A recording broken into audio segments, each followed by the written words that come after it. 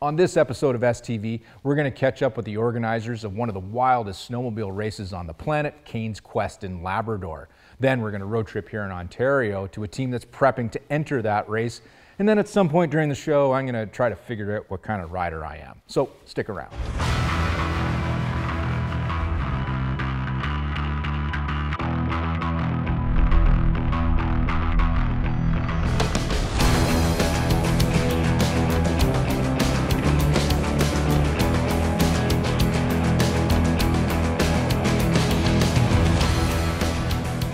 STV is brought to you by Yamaha, revs your heart. 509, fueling your passion.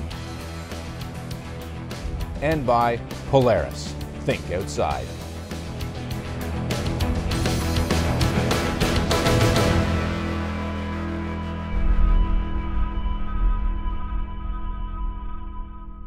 Cain's Quest is an adventure race that crisscrosses the desolate landscape of the province of Labrador. Now, typically, this race runs only every other year, but it's back again in 2024 after they had to call it off halfway through the 2023 event.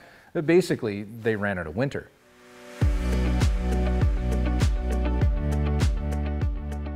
Due to the distances involved, we're going to chat with Chris Lacey in Labrador City via Zoom to discuss what's about to kick off in 2024.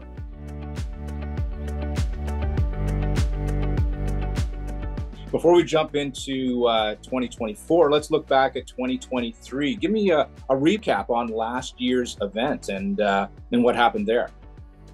Last year's event, it was a fun one to say the least. We left Lab City, it was -20, it was crisp and cold and everything was great, and couldn't ask for a better start line. You couldn't ask for a better start line. And within 24 hours, we had over 100 millimeters of rain on the coast. Cartwright and different communities got unprecedented amounts of rainfall, and because of the ice and the snow, as most of the snowmobiles understand, it didn't have nowhere to go. So it just flooded the rivers, it flooded the valleys, and flooded all the flatlands that normally would never have water on it. And it just made the conditions around Labrador so impassable that there was no safe possible way to make it around any route. Normally we take things into consideration that, okay, well, route A might not be impassable, but route B might be okay, a little harder, but it might be okay. But there was really no way to go around safely for all people to make it and keep them warm and dry at the same time, because temperatures were supposed to drop, and then you risk other aspects when you're wet and cold, and then you bring freezing temperatures into it. So, but it was unprecedented. It made the weather turn from a bright, nice winter crisp day to a summer rainfall in a matter of a couple of hours, and it really turned us upside down.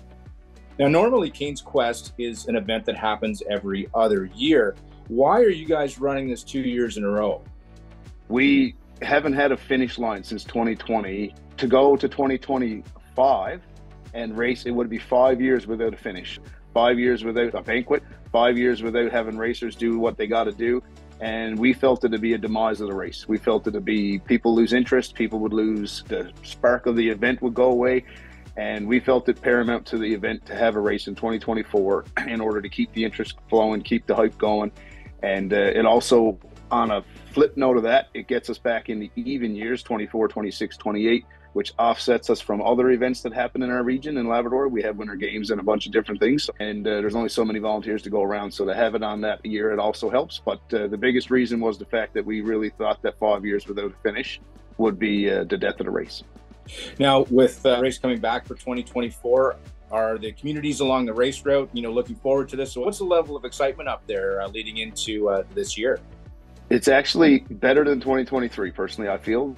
I feel that the race communities, the checkpoints, and all the people and all the racers are more hyped about this race than they ever were because of how bad last year was. The hype around this race is the most we've ever seen in a long time when it comes to people wanting this to come and go together.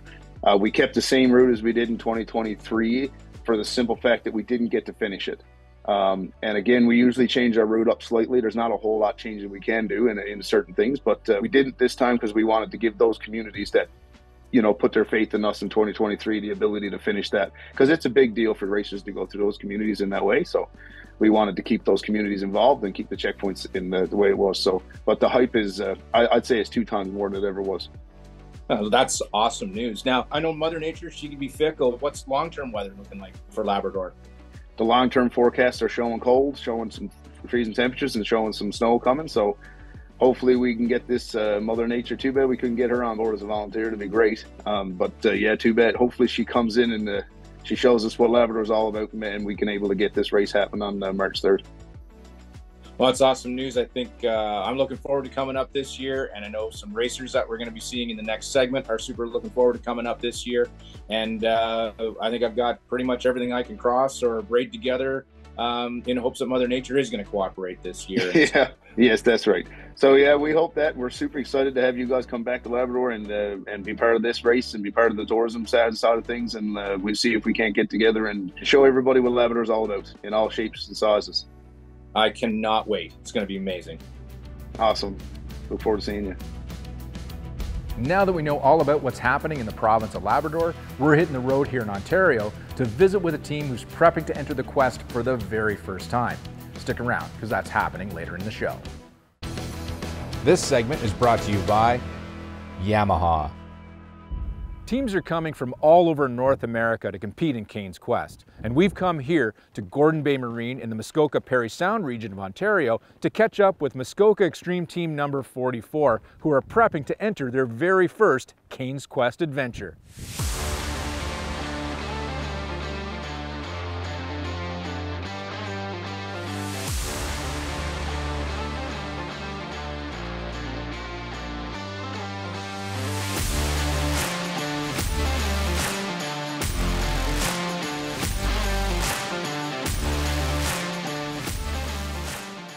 We're here to meet Wayne, the team manager, and a pair of Chris's who are the riders of Team 44 to talk about the challenge they have ahead of them.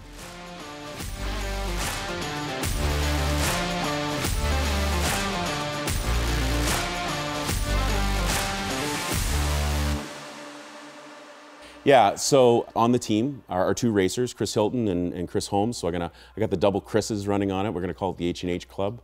Myself and Teresa. Teresa's going to be one of our backup riders. She's going to ride with me on our R&D sled and then come up and do that journey up to Nain and whatnot.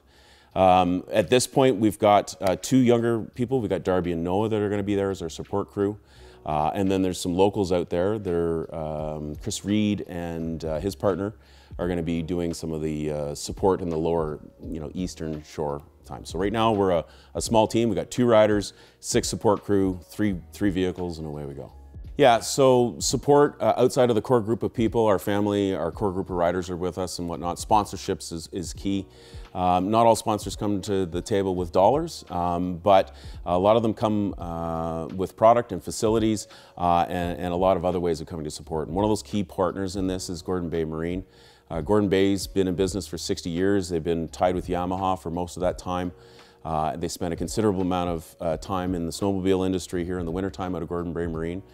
Maple Leaf Marinas has purchased Gordon Bay Marine. They did that in 2023.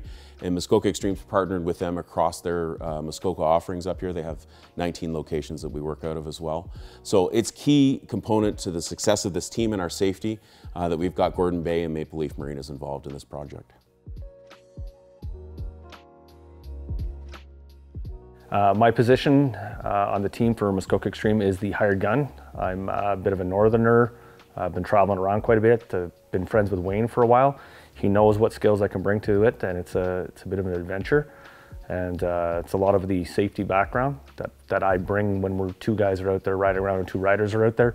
It's going to make a big difference knowing that, there's 2 people out there that can take care of each other the whole way. A lot of stuff that's going to have me concerned while I'm up there that I'm trying to get prepared for is the gear, the equipment, the mental long game that you're going to have to play. You're inside that helmet. You're there with your partner. You need to talk. That's what's going to be the difference is how do you take care of that part that isn't physical? Yeah, we all can take a few Motrin to get through a bit of the pain, have a few balls of water, a couple extra stops, but what you're really missing is that stuff that's inside your head. You're going to be going as fast as you want at the beginning, that big scream of woo-ah as we're going down the trail. And then 14 hours in, you're going to be going, this sucks. You got to be able to beat that monster up before you get going. The most extreme race that you can do, but the people are fantastic. When you get into the communities, they're there cheering you on. They're there at 3 o'clock in the morning, welcome you with a cup of coffee or whatever it is. And that's the sort of the community that you want to have going in. That's that safety net that you have, knowing that, as soon as you get there, you're not alone. You know, you get to take that guy that was inside your helmet screaming and yelling and go, oh, there's people to talk to, not just, you know, Chris, which I'm probably going to have great conversations with him, but it might be a long day sometimes. It's the other marriage I have to understand. I'm nervous about the kickoff ceremonies and actually it coming front and center to us, and I'm scared. Like I'm scared. Some days I'm cocky and I'm thinking, you know, yeah. And other days I'm thinking, what am I doing? And then you listen to people and what they've gone through just to make, you know, one checkpoint to the other. And the ladies that did the race, you know, that their headlight blew and they got stuck out all night. And then I'll have a good sleep, and then I'm back excited again. And but it's scary and exhilarating, and I don't even know. The emotions are all over the map. You know, like anything that's worth doing, Cain's Quest kind of offers an all-encompassing adventure, right? You're pushing against Mother Nature, you're pushing against yourself, you're pushing against the machine, right? And you know, I've looked at other races and done other type of racing, and I think this is a true challenge, you know, and it encompasses so many different aspects. I think just to finish will be a massive accomplishment, you know, and I think it's also truly a team effort. It's such a vast area to cover. Like, I'm getting excited talking about it. I think this is going to be a massive experience. There's a no lose here. You know, you stay safe. It doesn't matter if you finish or not. The experience is going to be memorable.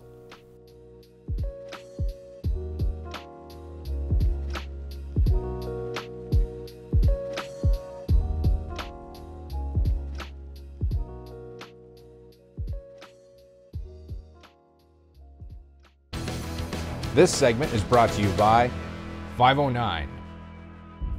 In my opinion, in the snowmobile world today, when it comes to choosing your sled, there's just too many choices out there. I mean, you got all the categories that range from mountain to crossover to trail to utility to youth to two-up to touring. I mean, that goes on. And then you've got all the sub-decisions you got to make when it comes to engine choice, or the type and length of track you're going to put on the machine, or the suspension you want on your machine, or the tech that you're going to option, or the colors of your machine, even your riding position and ski stance, and you know what type of specific terrain that sled is designed to ride in. I mean, the choices and combinations just go on and on forever.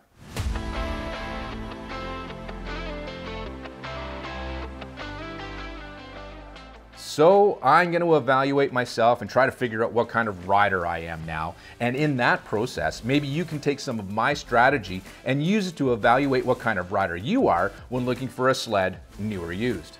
My background is obviously more focused on flatland stuff, but I think thinking critically about your sled choice is the same no matter what category of sled you ride.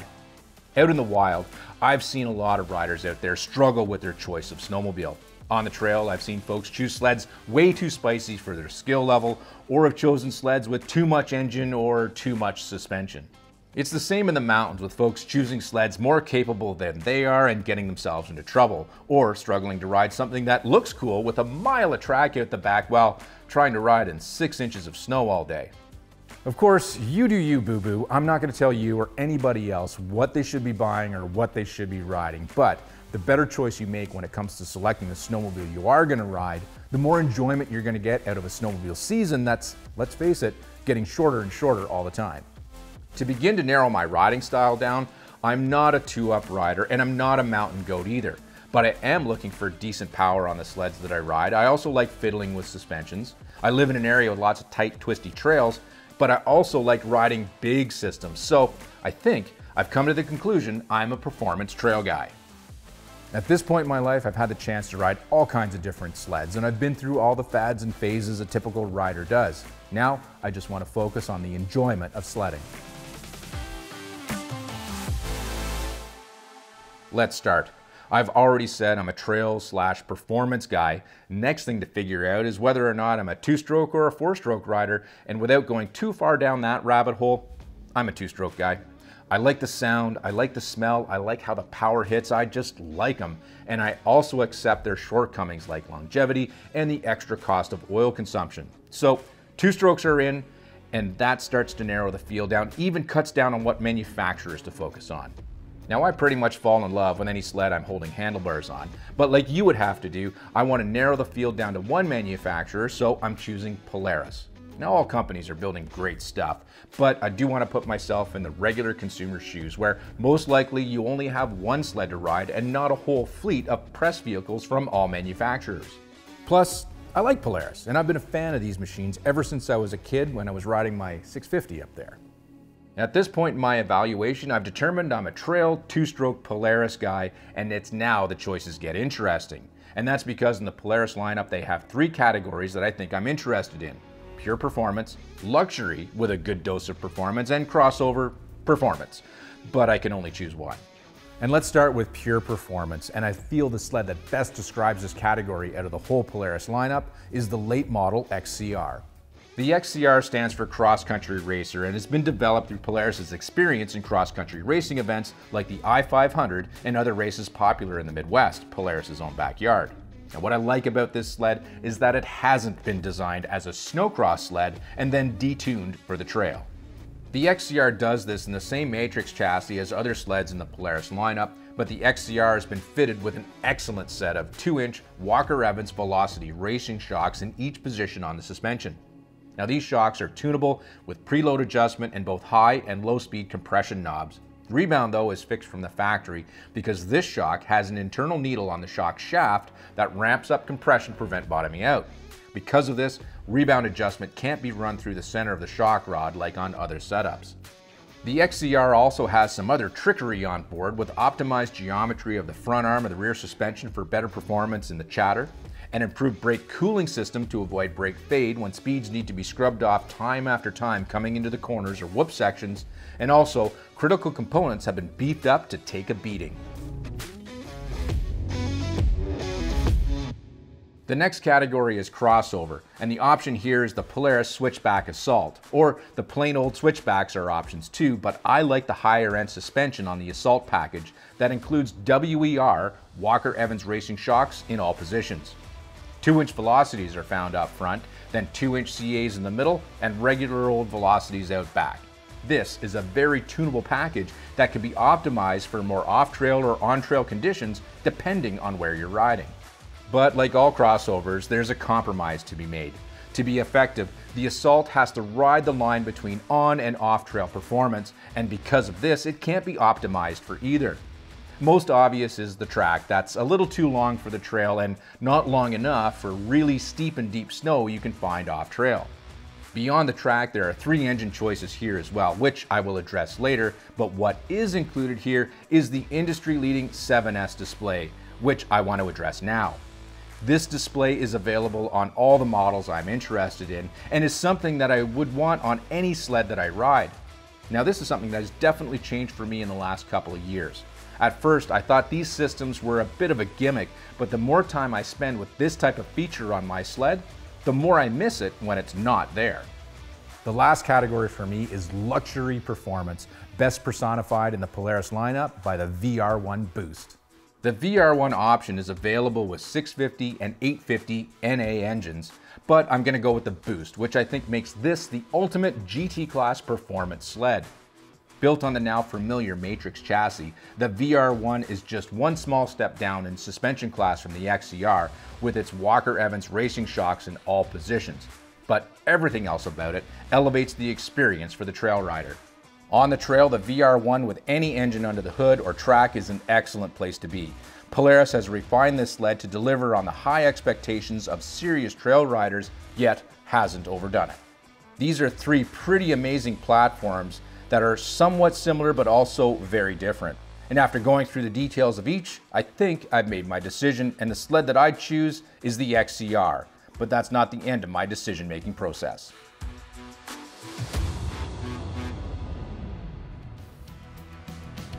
Coming up later in the show, I've still got to go through the choices of engines and track and other tech and a bunch of other stuff too, so stick around. This segment is brought to you by Ultimax Belts. Now that I've got my platform nailed down, the next choice on my list is the type of track, which is something you may or may not have a choice of when it comes to buying your sled, either new or used.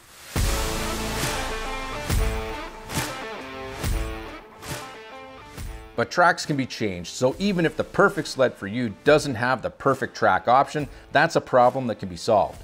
Now, the next option is one of the most important, the engine. This is something I actually struggled quite a bit with. Now, choosing an XCR platform, the boost isn't on the menu, but that leaves me with engine choices of either a 650 or 850. Engine choice can have a huge impact on costs for fuel consumption and insurance costs. And if I was staying more local to my home where the trail system is a little tighter, I would definitely go with the 650 for some cost savings. But I like to travel to some of the bigger systems, to places like New Brunswick, where a little more power can be put to use. So, at the end of the day, surprise, surprise, I'm an 850 guy. That's because in my world, there is just no replacement for displacement. There's a lot that goes into choosing the perfect sled, and for me, that's the 850 XCR with a 7S display. This is the sled that checks all the boxes on my needs and wants list. It has the power I want, the suspension I want, the tech I want, and it fits my riding personality and expectations, and I'm sure this sled will deliver on all of it, at least for now. Maybe in another 10 years or so, I'll be looking for a sled with the most comfortable backrest. But if I choose correctly at that time, I'll still be enjoying the ride, and I hope you will be too.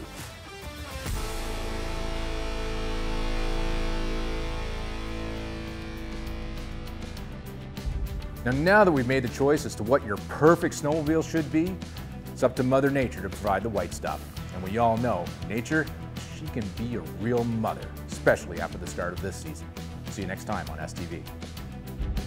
Closed captioning is brought to you by Scott Snowmobile Goggles. STV has been brought to you by Best Western Hotels and Resorts. Wherever life takes you, Best Western is there. Ultimax Belts, performance driven, performance proven. And by Ford F-Series, Canada's best-selling line of pickup trucks for 58 years.